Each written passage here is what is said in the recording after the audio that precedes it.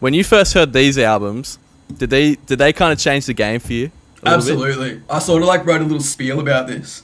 This is like kind of why I picked these two albums. It was like, I remember I was saying it to you at work on Wednesday, Will, because before I'd heard these albums, I was sort of just listening to straight up rock and roll, just like Billy Talent, like Arctic Monkeys and Foo Fighters and stuff. Like, it's good, like fucking sick. I love those bands, but like I didn't really realize that there was like this sort of like new wave of bands that had come through that was doing like all this new cool shit, like emo, like just like straight up like pop punk and stuff like that.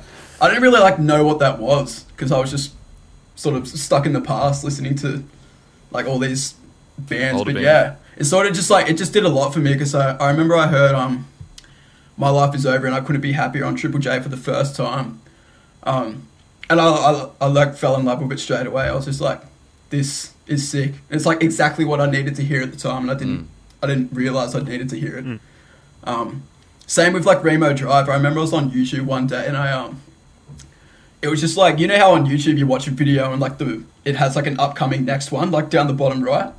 Yeah. It was the music video for You're Killing Me by Remo Drive, and like I don't even know why I didn't even know why I watched it. Like usually you just like piss them off and just be like, oh, I don't know what that is, I'm not gonna watch it. But I watched it and I was like, that was sick.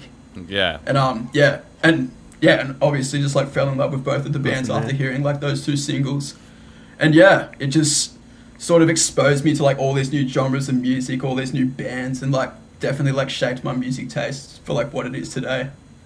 Nice. Yeah, nice. That's yeah. poetry. Well said.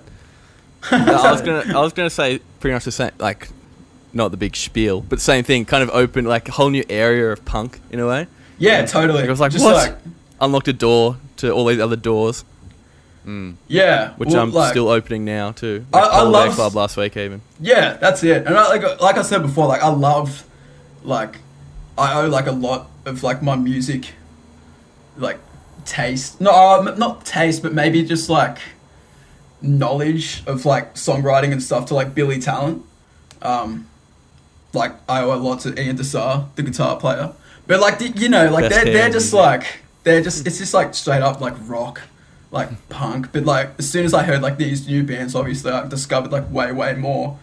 And yeah, it definitely just like sort of exposed me to the wider world of like rock, like punk rock and stuff. Absolutely. Yeah, we're all in the same boat. Yeah. Oh yeah, 100%. I know exactly what I'm saying. You guys are just like, no, you know exactly what I'm talking about. Yeah, they're definitely probably two of the only albums that we all fully agreed on as well, I reckon. Like as a band, it was like this Pup album. Yeah, that's our band album. If we had to choose one, I think. Oh, for sure.